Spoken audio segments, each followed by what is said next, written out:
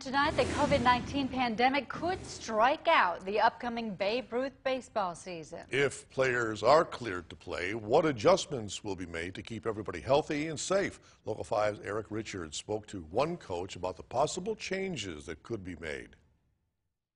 Baseball fields like this one at Perkins Park in Green Bay are not being used due to the coronavirus pandemic. For kids who play for Babe Ruth Baseball, their season has not been canceled yet. The national leg of the organization is trying to figure out how to get everyone to play ball safely. Game plan we're going to have in place in case one of the kids or family or member becomes positive, what we're going to have in place. President of Babe Ruth Baseball, Troy Ness, says that adjustments will be made in the concession stands as well.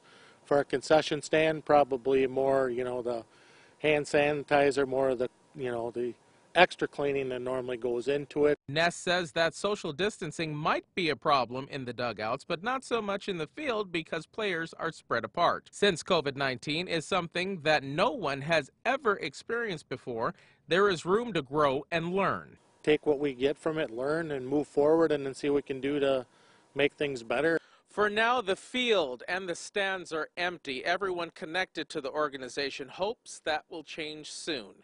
In the meantime, they will wait for the governor's direction on how to proceed.